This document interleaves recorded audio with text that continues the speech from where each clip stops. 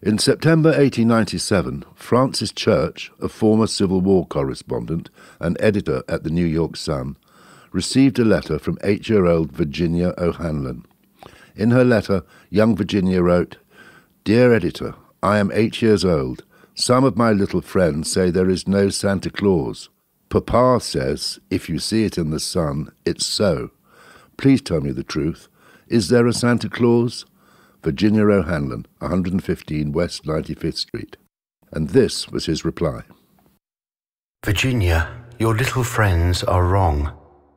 They have been affected by the skepticism of a skeptical age. They do not believe except they see. They think that nothing can be which is not comprehensible by their little minds. All minds, Virginia, whether they be men's or children's, are little. In this great universe of ours, man is a mere insect, an ant in his intellect as compared with the boundless world about him, as measured by the intelligence capable of grasping the whole of truth and knowledge. Yes, Virginia, there is a Santa Claus. He exists as certainly as love and generosity and devotion exist, and you know that they abound and give to your life its highest beauty and joy. Alas, how dreary would be the world if there were no Santa Claus. It would be as dreary as if there were no Virginias. There would be no childlike faith then, no poetry, no romance to make tolerable this existence. We should have no enjoyment except in sense and sight. The eternal light with which childhood fills the world would be extinguished.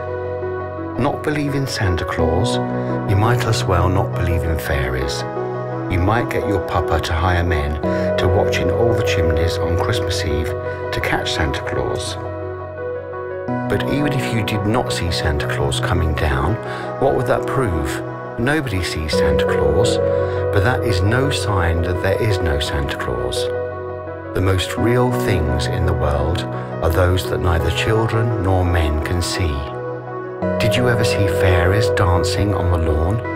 Of course not, but that's no proof that they are not there. Nobody can conceive or imagine all the wonders there are, unseen and unseeable in the world. You tear apart the baby's rattle and see what makes the noise inside. But there is a veil covering the unseen world, which not the strongest man, nor even the united strength of all the strongest men that ever lived, could tear apart. Only faith, poetry, love, romance can push aside that curtain and view and picture the supernal beauty and glory beyond. Is it all real? Ah, Virginia, in all this world there is nothing else real and abiding. No Santa Claus? Thank God, he lives and lives forever. 1,000 years from now, Virginia, nay, 10 times 10,000 years from now, he will continue to make glad the heart of childhood.